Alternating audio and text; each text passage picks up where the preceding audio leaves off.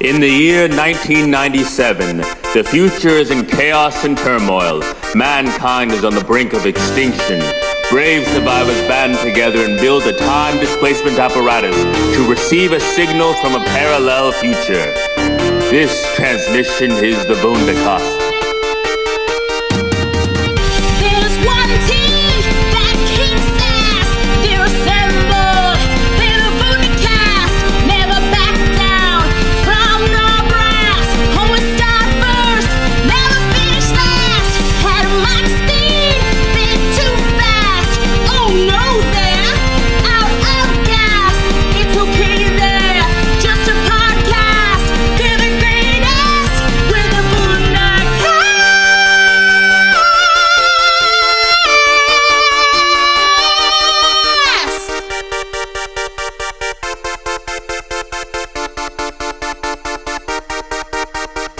Welcome to the Vundacast and to an episode of Midnight Movie Matinee. I'm really not sure if I'm going to keep on doing like Midnight Movie. and just call it the Vundacast the entire time. Yeah. I don't know. I can't decide. I think we have too many titles. You We're gotta not- like consolidate yourself. We're not Kevin Smith yet. No. Because the reason why he has like different episodes is because he does it with different people, but we just keep doing them with each other. So what's the point of naming them like 16 different things unless we're gonna start adopting different accents? Like if all of a sudden it was like, "Welcome to the Vundacast. Guten Tag. Guten Tag. I am Christine and this is Hans Gruber." I'm Hans Gruber. Yes, you're Hans Gruber. I'm dead. You're having a podcast with a dead man? Oh my God! I'm being haunted. Mein Gott. Mein Gott, by the spirit. Yeah, you know, whatever, like, famous German. That'd be cool if there was like a Ouija board podcast that only like talked to dead villains from movies. Like we're gonna talk to Scar and figure out. Do our best Jeremy Irons impression. Yeah, I can't even do it. He's way too British. And that's all I got. He's way too British and crazy for me. So you already transitioned us nicely into the topic of this week's show, which is podcasting, which is Kevin Smith, which is his new film that was released on 600 theaters and seen by 600 people. Perhaps less. Perhaps less. But the proud 600. Tusk, the walrus movie, a.k.a. I myself. AKA the Walrus movie? Yeah, okay, the movie about a walrus. Yeah. I mean, how often do you get movies about walruses? Not AKA often. the joke, the podcast joke turned film. Oh, we're gonna get into that. I have a full Getting breakdown into the trolling. so that we can tell the full story of what's going on. Let me turn off the TV because that's kind of distracting. Yeah, we have a TV on.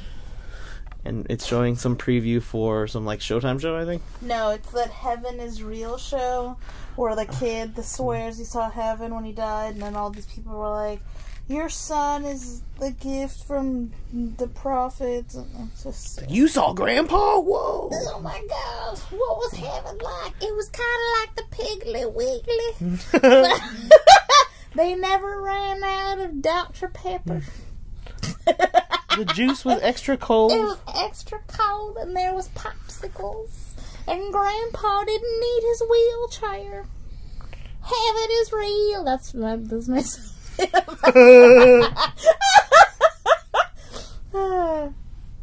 isolated our redneck audience. Sorry, Yeah, all our guys. Georgian listeners are just like, what? I was listening to Stone Cold Steve Austin's podcast. He's a wrestler. I don't know if you know who he is. Yes, I know who Stone Cold Steve Austin Okay. is. But he spent the whole podcast just talking about this Ingles grocery in Georgia and how it's the greatest grocery he's ever been to in his life and how they have the most delicious rotisserie chicken. But it was just crazy to hear some like badass guy just talking about rotisserie chicken for an hour. Our love of rotisserie chicken in America. I mean, if a grocery store doesn't have a rotisserie and doesn't rotisserie its own chicken, it's not a grocery store. Like every grocery store I know at this moment has a rotisserie. All Publix has got to have a rotisserie. Costco's got to have a rotisserie. I'm sure BJ's has a rotisserie. I mean, there's no way. You can't be a legitimate grocery store without a friggin' rotisserie, even if it's just like a fucking one of those. But then why did Kenny Rogers Roasters die? Well, I don't actually know that story. That sounds... That's a story for another podcast. Because the Boston Market was their competition. Can't compete with Boston Market. By the way, what the fuck does Boston have to do with rotisserie chicken? Is that a... In Turkey? I don't know. What does it have to do with chicken? America? It's like, isn't it like Thanksgiving all the time at Boston Market? Isn't that It's like Thanksgiving all the time in Boston? In Boston, it's Thanksgiving all the time. Yeah, because they impersonate Indians and throw tea off of God. boats. So they always have Indians for Thanksgiving all year long. Bostonians, give us your thoughts. Why do they call it Boston Market? Okay, we derailed this podcast. You derailed it. You derailed it. You derailed it. Tusk. Tweet us at Vundablog who derailed it. Who derailed the podcast? On Twitter, in case you don't know what Twitter is. What? When you tweet us. Which one of our audience would I don't know. what Maybe Twitter someone's is? just like, what's a tweet? What's a Twitter? They need to know that Twitter goes with tweet, because it's Those not are probably Twitter. the same people that just got offended by us making fun of Heaven is Real and the Piggly Wiggly, so they tuned out, so they don't know. They're the only ones. Okay. So, about a year plus ago, I was hanging out, listening to podcasts, and what should come across my podcast listening ears but Smodcast 259, The Walrus and the Carpenter. I was there when it first dropped, and I heard the movie before I saw the movie and the original pitch that would become this film Tusk, and I immediately tweeted Walrus yes. And I did not believe him when they said they were going to make a movie about a man who... You remember that? Yes, I do remember that. I don't know. Just That's only I a might have year just ago. bleeded into It's only the. a year ago. We're not senile. Like, it's not... We're not living oceanic voyages we at don't have sea. short-term memory loss. Okay. But I had told everyone about this pitch for a movie because it's just a great conversation piece. To be like, what would happen if you go to... Someone makes you a strange offer to live in their house rent-free, but you have to dress as a walrus for 2 hours a day in a walrus suit, speaking in a walrus voice, and then catching fish and crabs with your mouth.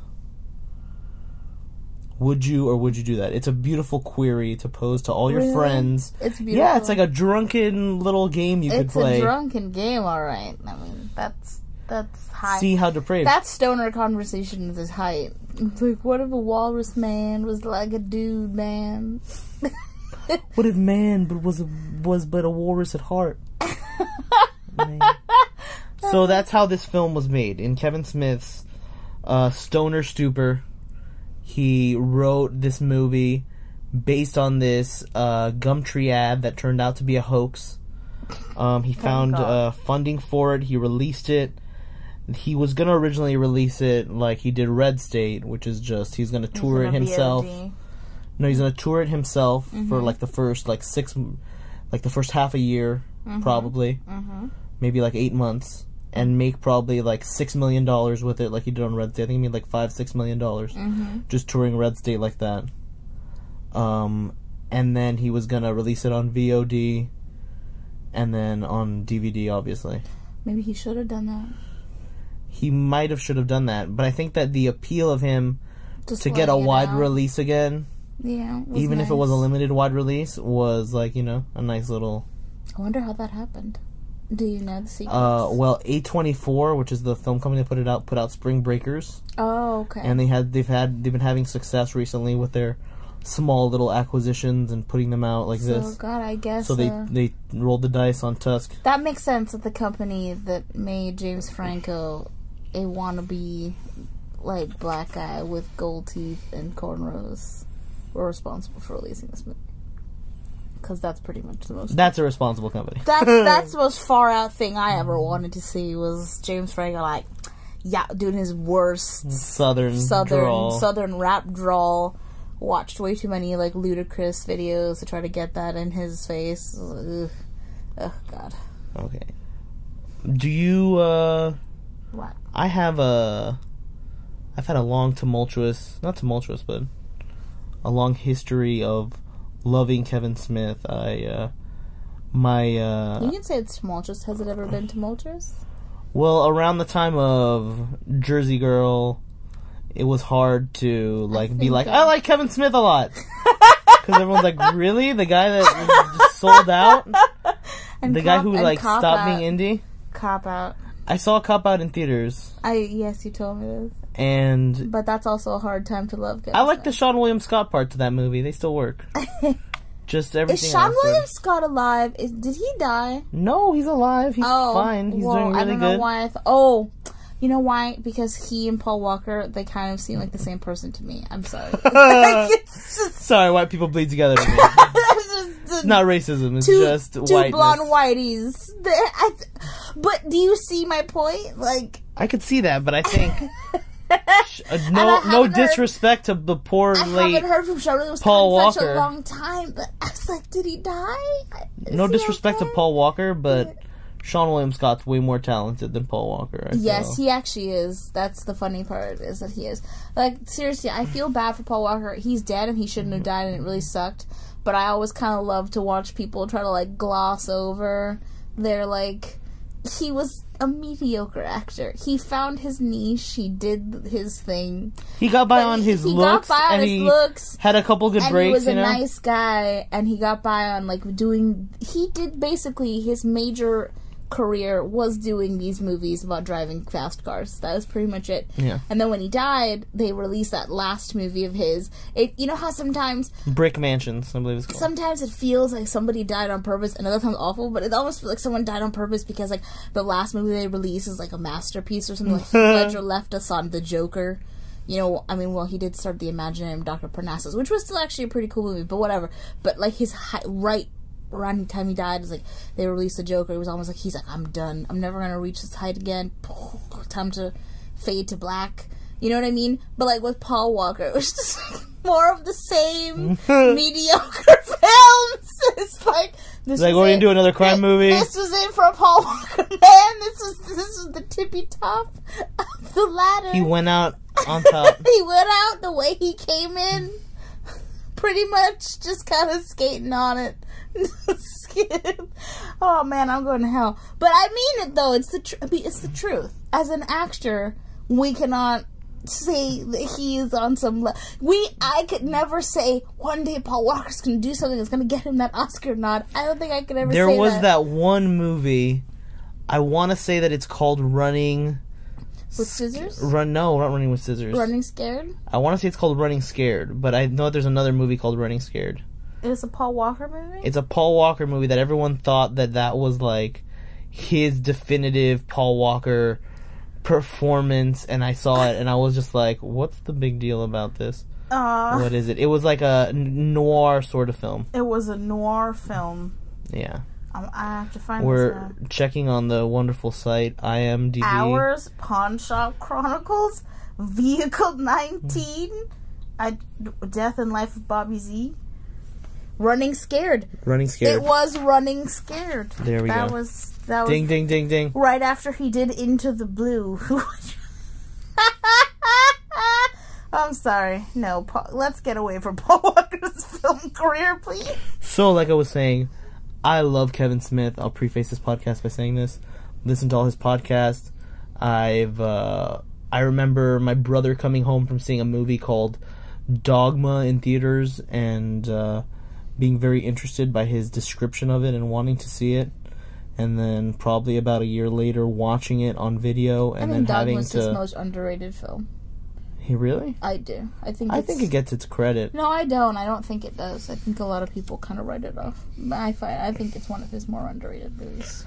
I think it's one of his, at least top 3 best movies that he's made. Sometimes though, I just can't get past the... I know it's his stickiness with the Jay and Silent Bob, but sometimes I can't get past that. I kind of feel like it's this sort of mask that he's putting on so that he doesn't have to be vulnerable. I feel like Jay and Silent Bob are his cover. For his beard, so that he doesn't have to be honest? So he doesn't have to be honest, because every time he really starts sticking it in. It's like if with Jay and Silent Bob there, they can always make a dick joke, and then it's like... I think it's just, with a spoonful of sugar, and he likes to add extra sugar on his spoon. Is that a sugar? Is that a spoonful of sugar or a spoonful of jizz I never asked for? Hey, you say tomato, I say jizz. I'm not saying I don't.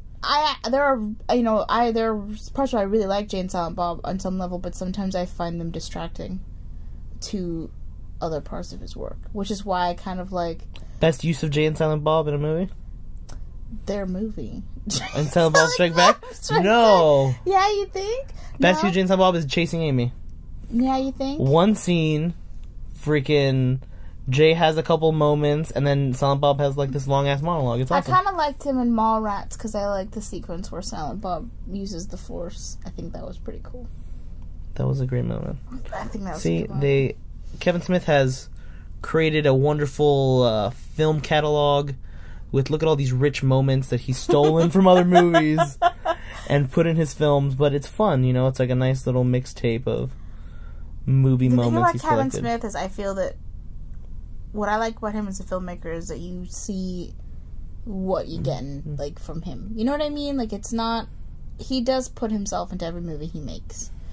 And whether it's the way he writes dialogue or the way he does the movie, he puts himself into everything he makes. So I think that as an auteur, he's successful that way because it's a Kevin Smith movie. And I think actually that's why, when they do things like Cop Out and Jersey Girl, I call them like his sellouts because they don't feel like Kevin Smith movies, and they don't feel like he put himself in them. So when you look at the body of his work, those movies feel disingenuous to who he is. And I think he's even admitted that those movies weren't really, to the best of his ability, they weren't the most genuine movies he's ever made for himself. Yeah, I was having to, fabricate... Even Red State, I find far more genuine. When I see Red State, I'm like, oh yeah, this is a Kevin Smith movie. I see this. I see parts of Kevin Smith in Red State. And Tusk, definitely. Huge parts of Kevin Smith in Tusk. So I think that, as an auteur, I think he's had success. He's had some falters because, but even, I loved, some people don't like Zack and Miri, and I actually really love that movie. It's, one of my favorite movies of his, actually. Yeah, a lot of people count that among their favorites. Not me. But... I like it. I think it works. What's the first time you heard of a Kevin Smith movie? What's the first time I heard Do you remember? of a Kevin Smith movie? Oh, God. Or is it just always there? He's just always kind of been there. What is the first? I really can't even think about the first. Because I remember Kevin Smith that movie. Since my brother said that he had Dogma, I did some research. I think Dogma was my first really knowing Kevin Smith. Yeah? Yeah. I had done some research, so for Christmas I very thoughtfully got my parents to give him Clerks and Chasing Amy and a copy of Dogma. So that you could watch them. So that I could watch them and then keep them selfish motherfucker. for myself. But it all worked out in the end. But anyway, let's move off of general history. Kevin Smith history. Okay, spoiler free. Review. Thoughts on Tusk? Would you recommend it? I actually would. I think you need to understand the concept before you go in, so that you either, as every review has said, which is quite honest and true, if you don't get it, if you don't understand what this is, you are going to despise this movie. You're going to be like, why the hell did anyone waste time and effort and money on this? But you have to go in understanding what this is. This is one of those movies where the history, maybe that's one of the reasons why it didn't do as well, because knowing the history of the movie and why it was made helps you appreciate it more. Knowing that it was based on a podcast and it's basically a giant troll. And it's not a giant troll. It's actually it's kind of a giant troll. It's a giant Easter egg. It's just full of Easter eggs from all of his podcasts crammed into one movie. Yeah. It's a fan film for his Uber fans.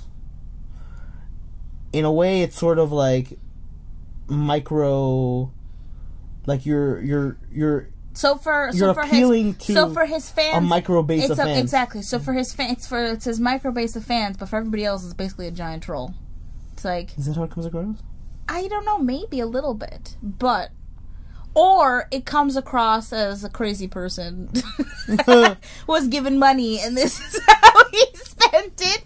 How I spent my summer vacation. I created the suit of walrus. A suit of walrus. Anyway, yeah, so I think you have to understand the concept going in. I think it'd be a good idea to read a little bit of background about this movie.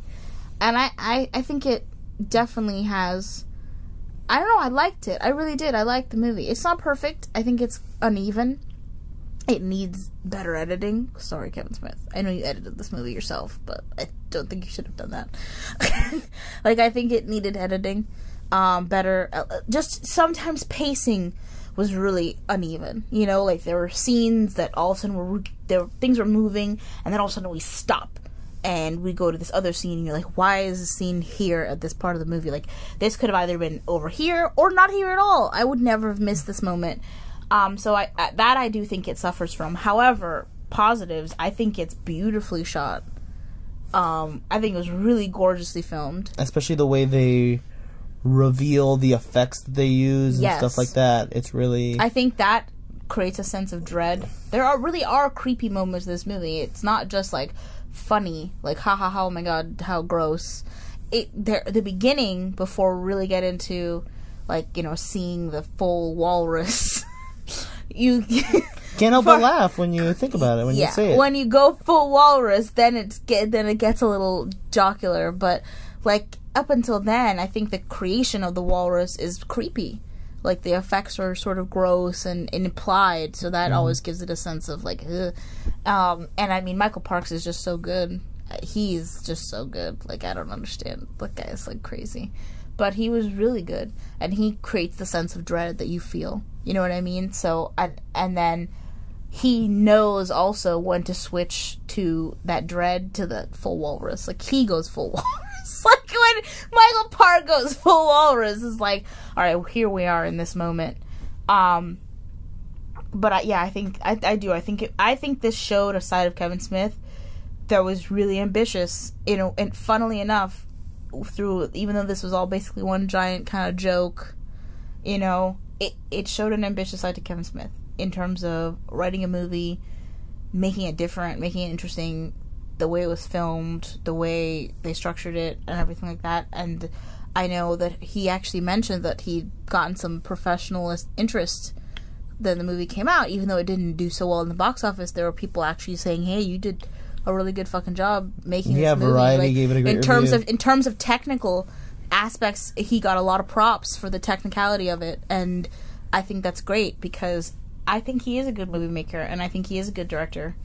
Sometimes I think he gets in his own way, you know, but I think that he just, but I think that it's worth having him around and worth having him make more movies, and I'm excited to see, and I kind of love the idea of a Canadian horror trilogy. I don't know, we haven't mentioned it yet, but Steven said that this is the first of a trilogy.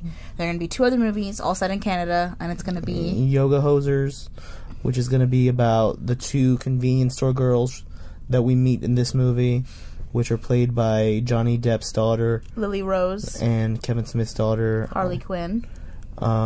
They are going to be in sort of like, Kevin Smith has described it as like sort of a Buffy the Vampire Slayer-ish plot. So I think it's going to be like them versus some like ancient Canadian demon.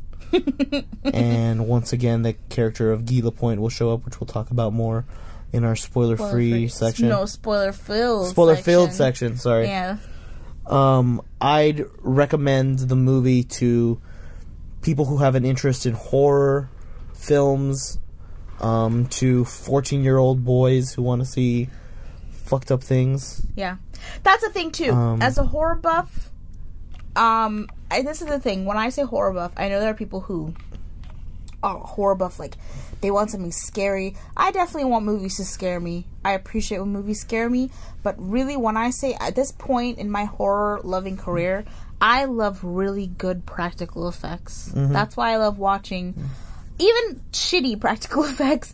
I love watching 80s horror movies and creature features because I love practical effects. I love watching silicone and latex become something nasty and disgusting. I love watching people's heads coming off and arms ripped off, and I love seeing what they can do with camera tricks and practical effects. So if you're into practical effects, I actually think this is a movie to watch. And this movie isn't like because the gore crazy. It's not torture porn. That's what I was afraid it was going to be. I was afraid it was going to be this guy torturing Justin Long for 2 hours to turn him into a walrus while he was awake. You know, having him cut up open on the table, and it's not that at all. It's a lot of that is implied. Justin Long is not awake and constantly being tortured, like, physically in the movie like that. But if you're into practical effects, I think just watching how they conceptualize the idea of a man turned into a walrus is pretty fucking ridiculous. It's amazing, yeah. And fascinating. And so I think that if you're into that kind of stuff, you'll enjoy that part of the movie. I think we're ready to make the jump now. To spoiler filled. Spoilers, spoilers, these are the spoilers, spoilers. Spoilers. The return of the spoilers song. Okay, spoiler filled review. Spoilers, Johnny Depp's in this movie. Yes. Spoilers, he's wearing a prosthetic nose that looks like a penis. Like the tip of a penis. The tip of a penis. Look at Courtney's haircut. Doesn't it make his head look like the tip of a penis? At Vundablog, 2 bonus points if you can tweet us what quote that movie comes from. I'll say it again, just so they can hear it. Once more clearly. Okay, I said, look at Courtney's new haircut. Doesn't it make his head look like the tip of a penis? Come on, tweet it in, guys, come on. Okay, all around, great. Kevin Smith writes some, like, great monologues. Yeah. For people to deliver. The fact that this movie is about podcasters, I think really adds this like unique element to the movie. And I'm gonna add a critique to the fact that he wrote some great monologues, but this is what I was talking about in terms of editing. He wrote them. I don't think they should have all been in the movie. Yeah. But I think, you know what? I watched Tusk twice. You watched Tusk once. Oh, so you're better than me now. No, I'm just saying that there's a monologue in the film that is basically like the scene's going on, and then all of a sudden it's cut to close-up shot of Genesis Rodriguez giving this monologue to a person we're not sure of who it is. Turns out it's Teddy, the other podcast host. Played by Haley Joel Osment. Played by Haley Joel Osment of The Sixth Sense. That was the most publicity, by the way, that this movie got. Was Joel everyone Osment's? Going, what the fuck happened to Haley Joel Osment? Who ate that kid? I can say that because I ate myself many years ago. So high five, Haley. Hey, I thought he looked adorable. I liked him. He looks good. I think he looks cute. He looks good. He's just a little, he's a little weird, chub. No, but you don't understand. It's very strange to me because he still looks like himself, but he also looks like a grown-up. So I don't know what to do with him. Like, I look at him, I'm like, it's like they just stretched you. It's like they stretched you and gave you facial hair. It's like, you really look the same. So Genesis Rodriguez has this monologue, which when I first saw the movie with you, we were both extremely confused because the monologue is written in a way that the monologue is a giant reveal. I don't even think but it's confusing. I don't even think that's the I think, like I said, this is the issue I had with the editing. The monologue is cut into the film in such a way that it doesn't feel genuine. When we're watching this monologue, for the first couple seconds or a minute, I'm like, is she an actress? Is she like doing like a monologue for acting school? And there's somebody watching her that's going to be like, oh, you did such a good job, you did such a good job. And then all of a sudden I'm like, wait, no, this is for real. This is like her genuinely delivering something to this mysterious stranger, who I quickly figured out was Haley Joel Osment because duh.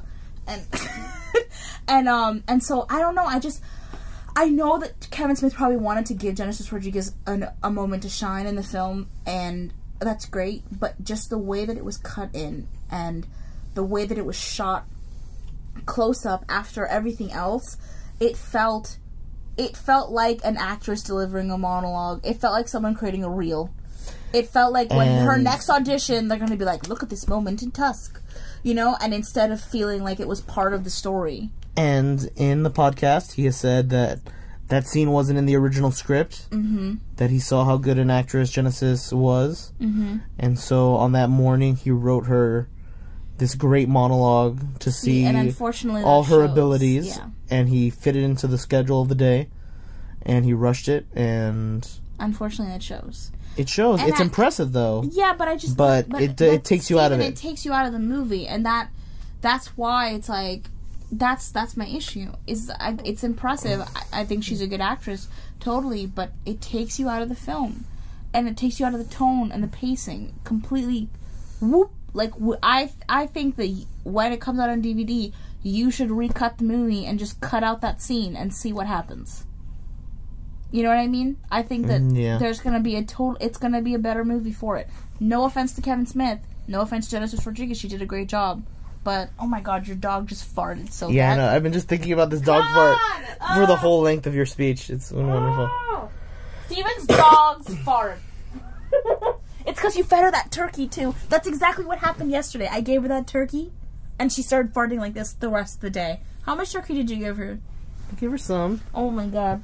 You guys, this dog's fart could clear a They fucking should do church. a horror movie about my dog's farts. That's what they should do.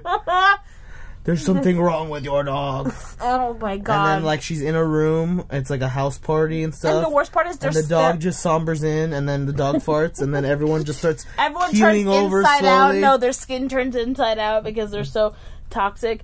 You guys, and it's always silent. She doesn't make any noise. It's not like she's like, and you know, it's just this spray that comes out of her anus. And she always sleeps with her fucking ass directly towards us. Because she's guarding you. She's on defense. Yeah, she figures if she skunks us that other predators won't want to eat us. Perhaps. Oh my god. Okay. Did it get better? So, is it better? Speaking of dog fart performances, as bad as my dog's farts are, is how good Michael Parks' performance was. See what I did there? Michael Parks, who delivers the gold in several Tarantino movies, is how I know him, and he had, was the leading preacher in Red State and delivered a chilling performance as this very cool, cold-hearted guy. Not cool as in, like, cool. No, I know what you mean. Yeah. Ice cold. Good. He's not Fonzie. He's not Ice like... cold! He's not like, hey, I hate fags. Hey! What? There's no need to say that. But the Red State guy was based off the God Hates Fags guy. Okay, but don't... Yeah, okay, they shouldn't say that. You shouldn't say it. Nobody say that word. It's ugly. Okay, fine. Michael Parks was really good in the movie.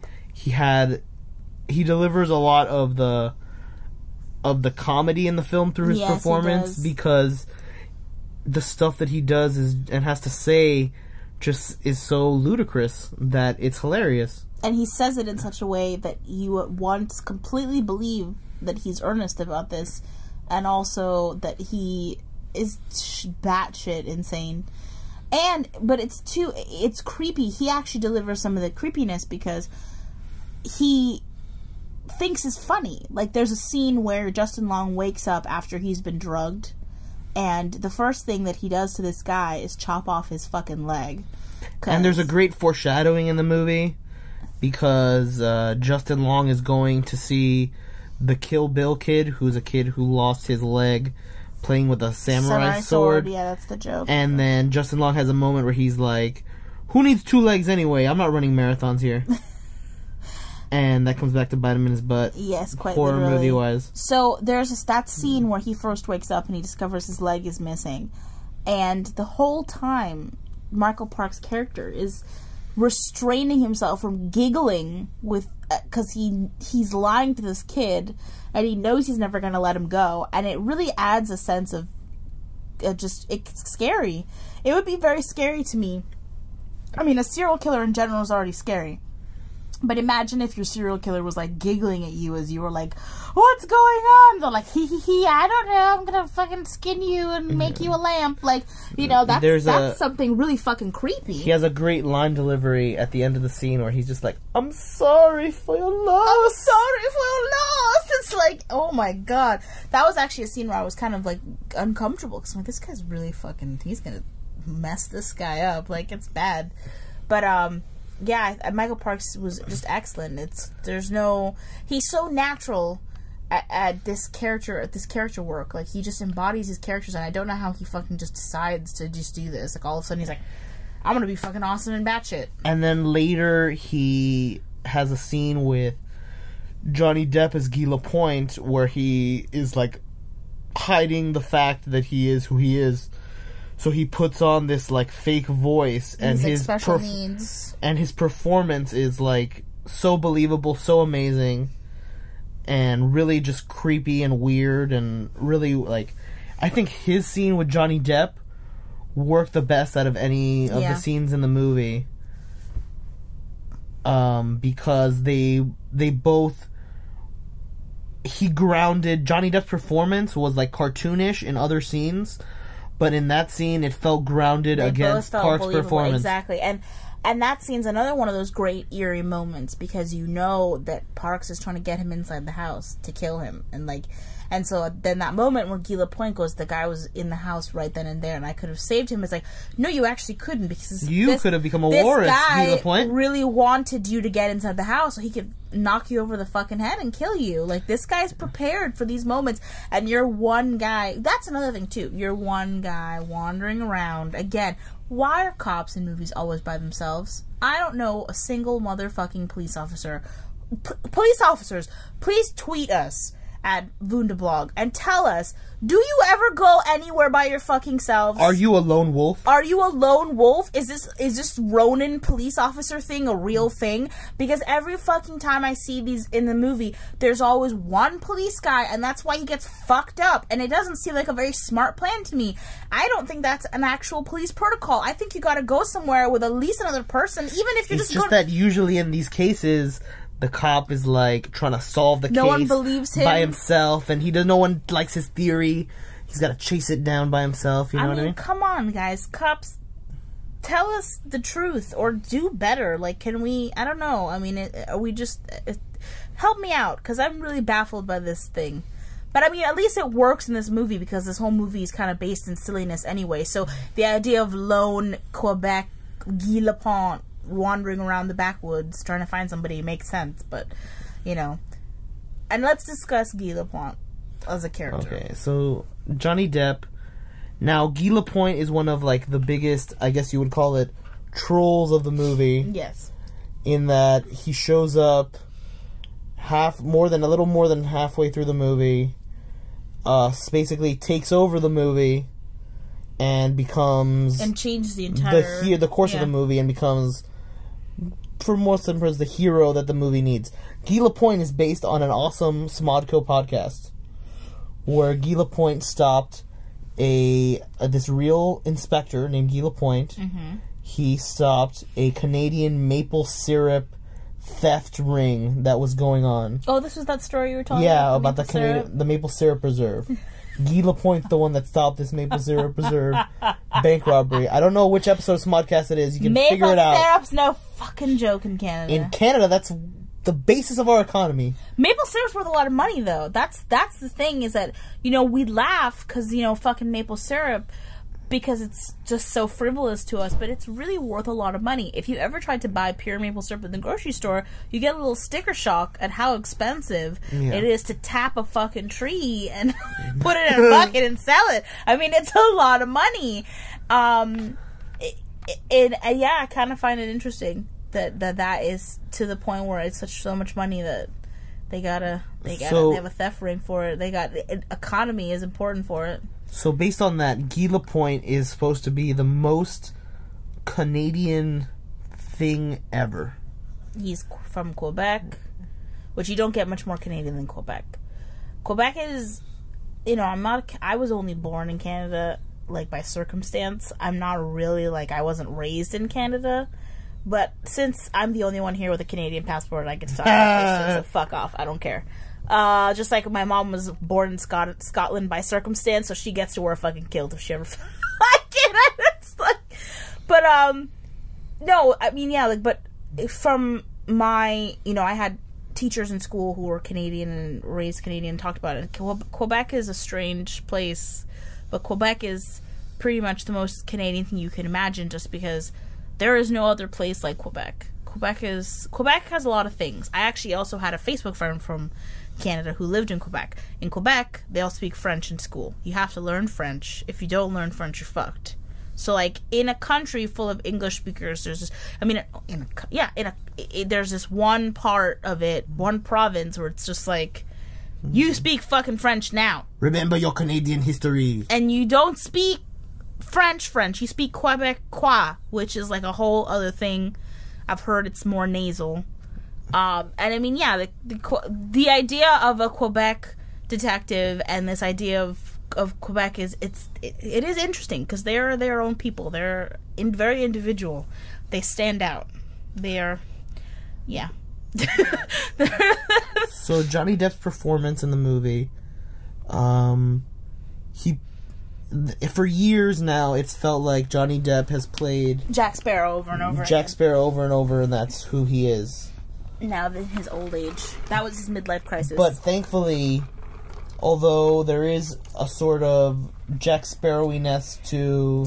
There's just an over-the-topness. I don't think it's necessarily Jack Sparrow-iness. It's just that now it's like he's got two modes. You know what I mean? He's either playing the straight guy, right? Which obviously for like Transcendence didn't work out very well for him because it was kind of bland and nobody really saw that movie. Or he's playing these... Including us. Or he's playing these over-the-top characters where he loses himself, so he doesn't want to be Johnny Depp. He wants to be Guy Lapointe, or he wants to be Jack Sparrow. Which is cool. He's not going to be the type of actor that just rests on being himself. He's never really been that guy, ever.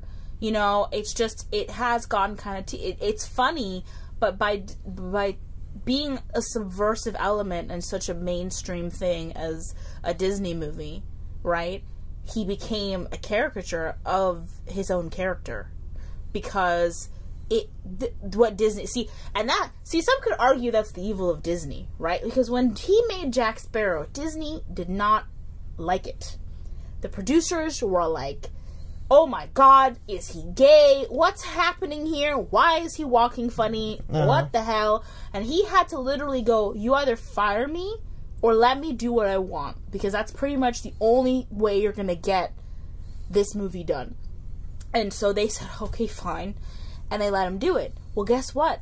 After it made all this money, Disney did what any good appropriator does. It said, now you're ours. Now you keep being that fucking guy over and over and over again. So much so that if you go to Hollywood Studios, there's a Johnny Depp show where you talk to Jack Sparrow. Magic Kingdom. No, it's by the Pirates of the Caribbean. No, I'm talking about the Pirates of the Caribbean thing they have in Hollywood Studios. Oh, with the giant skull, with the giant skull, the Pirates of the Caribbean and then Johnny experience. Depp's oh my god, 3D walks out. Yeah, exactly. He literally is now Disney property. Jack Sparrow is Disney property. And so what ended up happening to Johnny Depp is he got hauled into this. Maybe they made him play it so often that it took him a while to kind of emerge out of it, because it just Alice in Wonderland, the Mad Hatter was Jack Sparrow with orange hair. You know what I mean? And then what was the other one that he did? I can't remember. It was something. Charlie and the Chocolate Factory? No, that was before. Wasn't that before Jack Sparrow? I want to say that was in between. In between Jack Sparrows? In between Dead Man's Chest and Black Pearl. But I may be wrong. I'm a fan of Johnny Depp. You're a fan of Johnny Depp. I am a fan of Johnny Depp. He's delivered some classic films to us. He was the Edward of Edward Scissorhands. Obviously, he didn't start... He's in Ed Wood. There's nothing subtle about his performance in Ed Wood. But that worked for what. But it works for the movie. In this movie, I feel like I have another example. When he did, even though I actually really loved, when he did Sweeney Todd, he still had a Jack Sparrow accent. Yeah? Yeah, he did. So it was a little Jack Sparrow-y. Singing Jack Sparrow. Charlie and the Chocolate Factory was right. Yeah, it was a couple years after. Curse of the Black Pearl. Damn, I know my Johnny Depp. You do know your Johnny Depp. And that's the thing, is that it just, you know what it is too? I'm looking at his career, I'm looking at the movies he's done, and he does a lot of different stuff. I've always liked Johnny Depp. He does a lot of different stuff. It's just, I think that his more mainstream stuff in the last few years has always kind of felt like a Jack Sparrow rehash. But if you're looking at his career, I actually do see a lot of different things here. But even, you know, it's always felt like he has to be sort of, it started to become shticky. And maybe that's not the fault of Johnny Depp. Maybe it's the fault of the movies that he picked to do, like The Lone Ranger, which is inherently shticky. You know what I mean? Perhaps. But anyway, Guy Lapointe. Another shticky, schlocky kind of thing, but done in a way that I think could work, as long as it doesn't become overly used. I feel like his opening monologue could have been rewritten or cut down to be, instead of like a 10-minute piece, to be like a 7 or 5-minute piece. I think that would have helped with the pacing of the movie. I think that's in the first half of the movie is paced perfectly, and then the second half kind of start loses once you get to the monologue. Once you get the to the monologue, literally divides the pacing of the film from one side to the next, and it changes the tone of the film. And I know that there are movies that do that, and they can do them successfully, but it just, I don't know, it started to become sort of like, I giggled more in the second half of the movie than I did in the first half. I giggled more about everything that was happening, about the characters and how they were doing, you know, how they were trying to find Justin Long's character and all that kind of stuff like that. But I mean, on another level, it worked, because you also are reaching the climax of this thing. Like, how far can this walrus situation go? And it's inherently, once again, the whole concept is inherently silly, so you're always going to get to this kind of zero-sum point where you're going to be giggling a little bit. Because it's a guy it's dressed up as a walrus.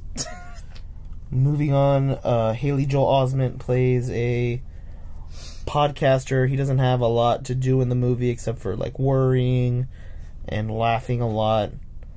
The podcast scenes in the movie, I feel like for someone who does so many podcasts, he could have written like a lengthier podcast scene that was a little more. But I mean, we all know what a podcast is. We don't need a lengthy podcast scene. I just expected like a 5-minute scene of them podcasting. Like, I wanted to see podcasting like glorified for America in like an awesome way, in like a really memorable scene, and all I got was like snippets of podcasting. Well, because my thing is that honestly, it just sort of looked like radio program to me. You know, I mean, that's what it is. It's not that glorious. It's just a radio. I wish it had looked more indie. Yeah. I wish it had looked more like an independent podcast, and less like they had like. But at that point, they were successful. They were successful. They have professional equipment. You don't think Kevin Smith has his own studio in his house? You don't think it's full of professional equipment? He's not sitting there. Yeah, but with a microphone. I just wanted it to be like us, sitting in front of a microphone, like one microphone, sharing it. Like pimps. They're more successful than us. They had like 100. He said he had 6 figures worth of revenue in a year in advertising. That would be nice. That would be nice. That would be nice, guys. We're open to advertising. Yeah, we really are. Please, oh my god, sell us out, please. Jesus Christ. We'll change our podcast to the Sell Out Podcast. What is that South Park episode? We're trying to do nothing for the rest of our lives. It's called Go Fund Yourself. Go Fund Yourself. Season premiere of South Park. Our goal is to do nothing for the rest of our lives. Please help us achieve this goal. We would love you forever. We will also help you do nothing. Justin Long carries the movie. Bombarded now we are by another dog fart. I can't.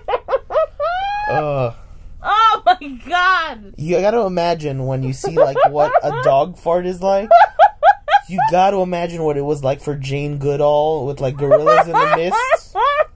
Was the mist just like wicked monkey farts? First of all, Gorillas in the Mist was Diane Fossey. Oh, I'm sorry. Jane Goodall was chimpanzees. Oh, I'm sorry. I mixed my You missed your white British women. You did. You missed your white ape-loving British women.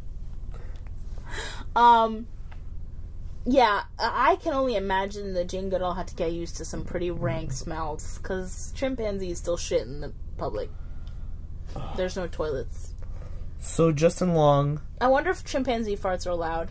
I wonder if they laugh at their own farts. Are allowed? Oh no, are loud. Are loud. I wonder if they like, and they're like, ah! Like laughing at their farts. I wonder if she had to get used to that. Because that's the thing too, is that whenever you see Jane Goodall, I'm going to digress. We can bring this back to Tusk if you want, because I bet you Jane Goodall dressed in the monkey suit one day. Anyway, whenever you see Jane Goodall, she's always so soft-spoken and intelligent, and she's talking about the beauty of these wondrous animals, right? But you never see her with the chimpanzees when they're doing what they really do, which is jacking off with frogs, eating their babies, shitting everywhere and throwing it at people. Like, these are things that we know for a fact chimpanzees do. You never see her talking about that shit. Maybe that's the part that she hides, that she's really into it. She's into, like, the shiza of it. She's like, throw that poop in my face. Ugh. Oh, Jane got lost in the woods again for a couple of weeks. She comes out. Just covered in musk and spray. It's like, Jane, I think you need to shower. No, I'm letting it stew in my body. Did she ever let a chimp? No, well, let's not go into that. So Justin Long, he carries the movie. Do you think Jane Goodall, whatever put aside, free room and board, just you gotta dress up as a chimp for an hour? That's the sequel to Tusk. Tusk 2, the chimpanzee, the revenge. Chimpanzee. I'm trying to call chimp. Chimp. Pansy. Pansy, the untold Jane Goodall story. So Justin Long stars in the movie. I'm trying to bring this back to Justin Long. Yeah, because I'm going through the actors that are acting. I think he does a great job. He has to play an asshole. Yes. Which is good for us as the audience, because we feel less remorse when he's put into a walrus suit, even though you feel, as bad as you could for a guy who is kind of a dick. Who's kind of a dick. Which I kind of, I wanted to, and that's a deliberate choice, to make him kind of a douchebag so we don't really feel pity for him as much. So we're more enjoying this moment of him becoming a walrus, because we're like, yeah, you kind of deserve this, motherfucker. If it was it's just that if it was Mother Teresa getting turned into a walrus, we'd be like, ah! We would lose faith in God and humanity. But if it's just like some asshole guy with a horrible mustache, then you feel a lot better. Yeah. I kind of thought that was interesting too. They touched on it very briefly. The idea of these like modern day age where we are trolling, this constant trolling. You know what I mean? Because the walrus thing was a joke. No one's making anybody dress up as a walrus. But the show, on the movie, Justin Long's character, they film. First of all, they called themselves the Nazi Party. Nazi spelled Notsee Party. Which, okay. Actually, that reminds me of something. And I'm going to interrupt you for a second. Yeah, okay. We need a good podcast, like, end goodbye phrase. Because that's what all the successful podcasts have. Nerdist has, like, enjoy your burrito. And Kevin Smith says have a week on Smodcast. And the Nazi Party in this movie has please join the Nazi Party. So we need to come up with a good end podcast name. Yeah, you think that's why we're not successfully on my love? That's why only 6 people. Yeah, we'll be in the 6 digits. 6 digits. We'll be in the 6 figures once we have a good quote to end our podcast with. Whoa, Justin Long's dating Amanda Seyfried. Good for you, Justin Long. Gossip news. Sorry, no, I was just reading his Wikipedia page. Gossip news on the Vundacast. No, to get back to what, you're right, I agree, we need a good send-off, but to get back to what I was saying before I was interrupted with that random thought. Sorry. I think that he touched on it a little bit, this idea that we're so, at this point, we revel in people suffering a little bit too much sometimes for ratings. you know, especially on the internet. And it kind of seemed like the sum of his bad choices, because that was what everybody said. They said, don't go to Canada and make fun of this guy. It's messed up. That's too far. It's too much. It's messed up. It's messed up enough to make fun of him on your show for cutting his fucking leg off. You know, and so it kind of seemed like this sort of... I wish I had a better literary explanation for this, because I'm sure it exists. I just can't think of it off the top of my head. But it's like, it's his comeuppance. It's his karma. You know, yeah. He went too far, and then going the distance took him quite literally over to the edge of animalism, sort of like this dog eat dog idea. Like, that's what his whole concept was. He did not care that this kid had suffered. He wanted to just get this guy because he knew it would be good for his ratings. So that's kind of a dog-eat-dog sort of idea. This, you know, when we talk about the dog-eat-dog world, we think about it nowadays in terms of business. We'll fuck people over and do nasty shit so that we can get a good review or a good bit of publicity. And so if you want to follow that train of thought to its conclusion with using the movie, you could kind of see how him becoming a walrus and becoming this animal at the end, going full walrus, as Kevin Smith says, is sort of him just falling into the base animal instincts that he had at the beginning, which was fuck everyone else over, I gotta get mine, you know? Yeah, I could see that. I didn't see that before. Whoa. You know? I really liked Justin Long. I was impressed by him in the movie. Yeah. I thought his acting through the makeup effects was, you know, worked really well and looked really believable. And he sold it, and it's a hard thing to have to not be able to talk through the second half of a movie and have to carry a performance on just your eyes and your grunts and screams. So big. This was his Castaway.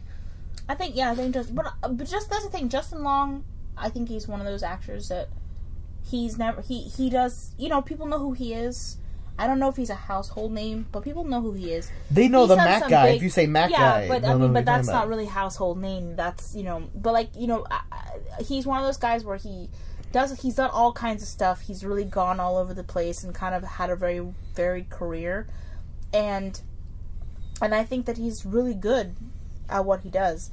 And I think that he's consistently good. I think that, you know, he can play geeky and nerdy. He can play a different kind of character. He can I don't know, I like Justin Long. There's something about his character, and he's funny. And that's the thing too, is I think Kevin Smith, to me, actually really knows what to do with Justin Long, because every time I've seen Justin Long in a Kevin Smith piece, he's been really different and interesting and doing something that I've never seen him do before. Like, who knew how funny Justin Long could be until you saw Zack and Miri, and he's playing the gay porn star. I mean, he's the best part of that movie.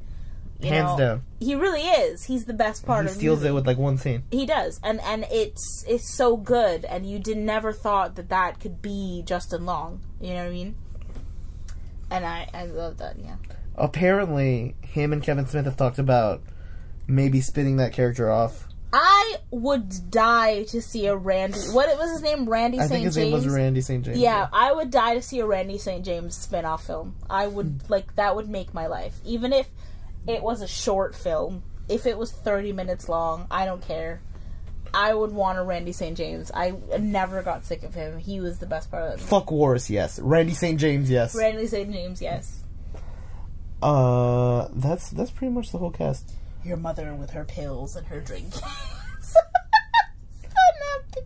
One thing I really dug about this movie was, I love when Kevin Smith is really flexing his independent film muscles, and this really felt like a totally unique film that's not going to be made in any Hollywood system. Yep.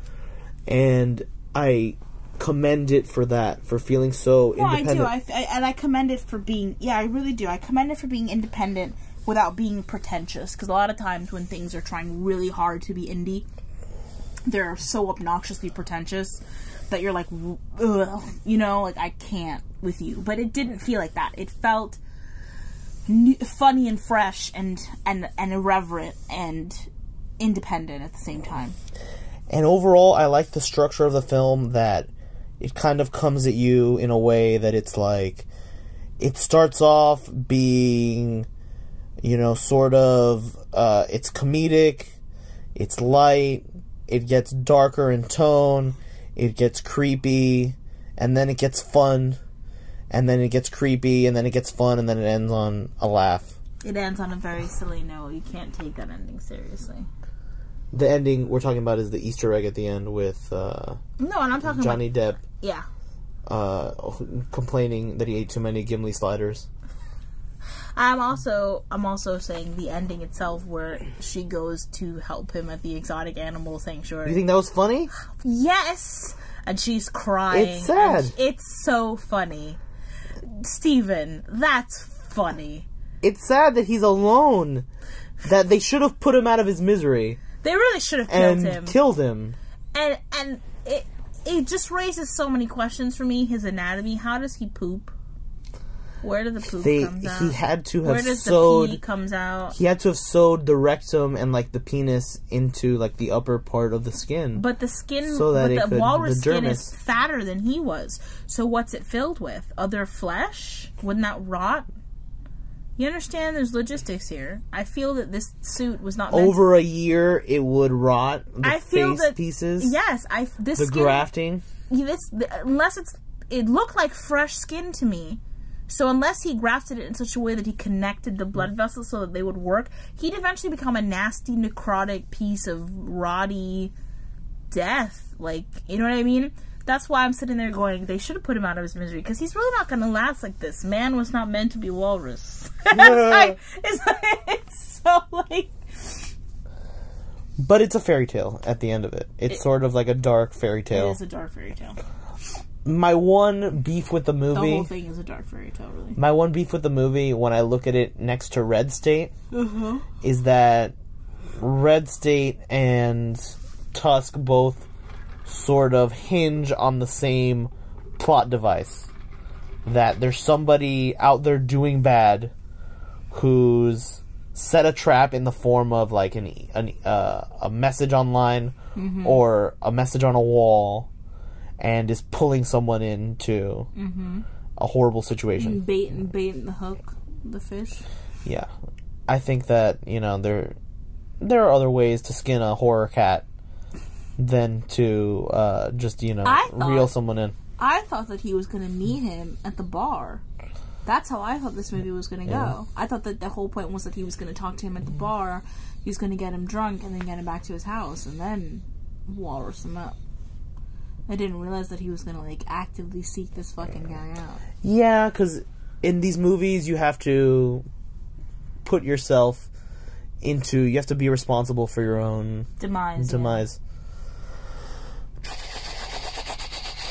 Well, when we went to go see it, I went to go see it twice, and both times was to a theater of about... 6 people. 5-6 people.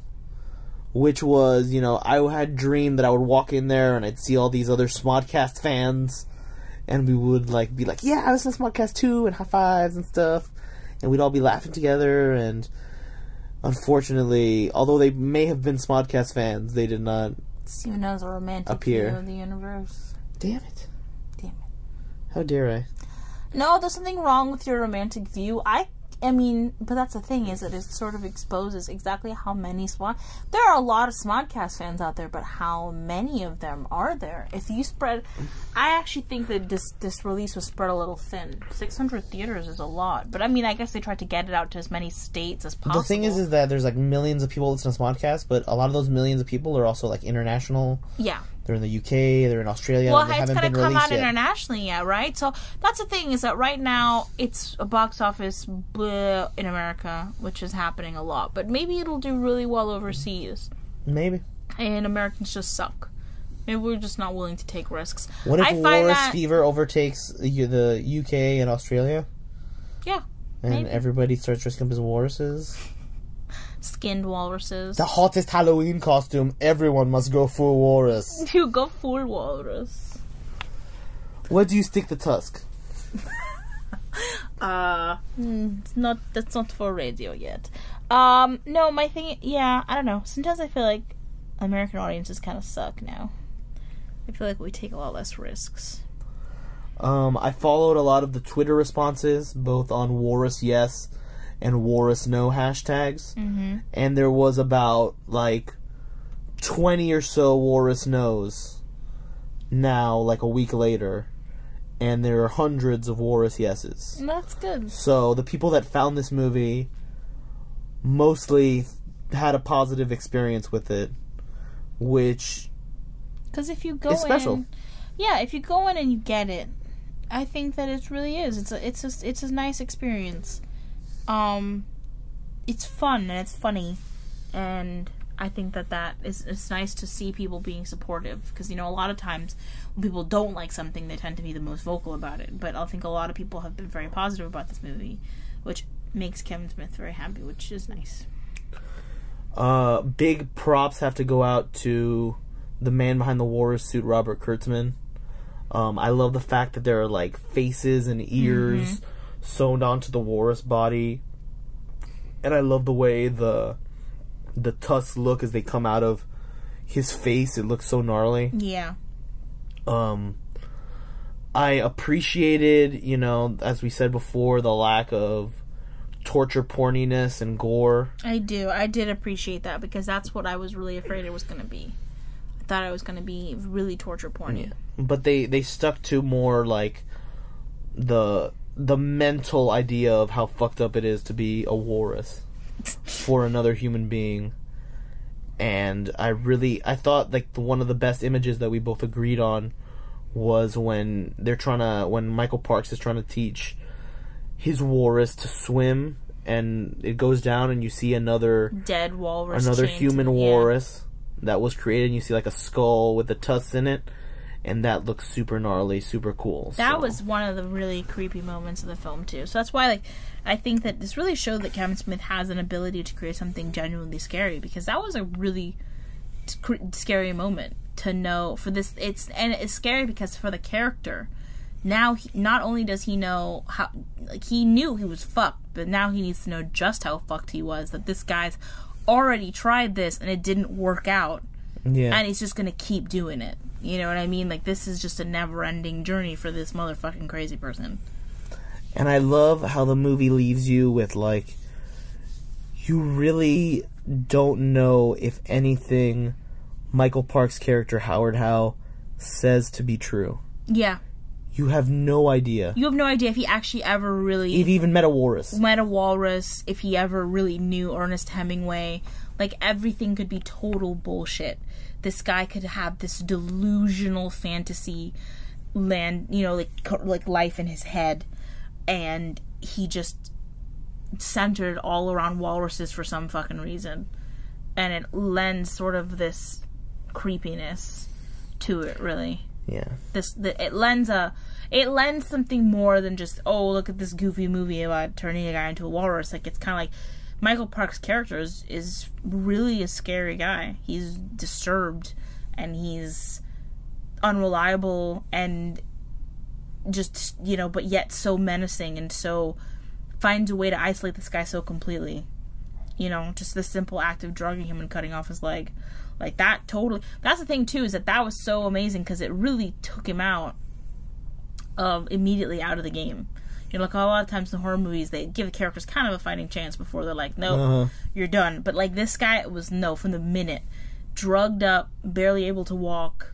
Yeah, sedated the entire time. There is no escape for you, dude. There's no crawling out of here. So we love Tusk over at the Vundablog and the Vundacast. We recommend you go support Tusk in whatever way you can. Yes. Because people need money and stuff. So that's good. I'm gonna be there for Yoga Hosers and Moose Jaws. Definitely. The next two horror films out of Kevin Smith's pipe. See what I did there? Yes. Very clever. Even though he doesn't smoke pipes, he smokes joints. So that was a stretch. I digress. I'd just like you all to know that Samuel L. Jackson live tweets football games. You mean That's soccer it. football games or real football games? No, football games. Like an actual football game. That's pretty cool. Yeah. D needs to rise the fuck up. I don't know why I'm looking at Samuel L. Jackson's Twitter. I'm just letting you know.